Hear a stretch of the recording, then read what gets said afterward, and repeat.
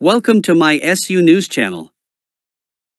Kim Kardashian settles divorce with Kanye West, gets $200,000 in child support. Kim Kardashian and Kanye West finalized their divorce on Monday, Page 6 can confirm.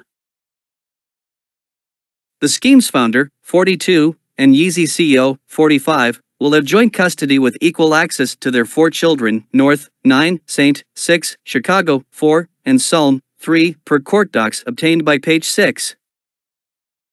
However, sources close to Kardashian told TMZ that the matriarch will continue to have the kids 80% of the time, as West previously admitted in September.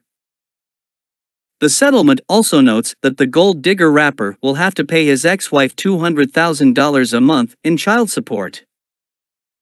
He is also responsible for 50% of the children's educational expenses, such as their tuition and security expenses. If Kardashian and West ever have a dispute regarding any one of their 4 kids, they are required to attend mediation, per the settlement. However, if either party fails to attend mediation, the participating party becomes the decision-maker. Additionally, property assets were divided in alignment with the former couple's prenuptial agreement. They both waived spousal support.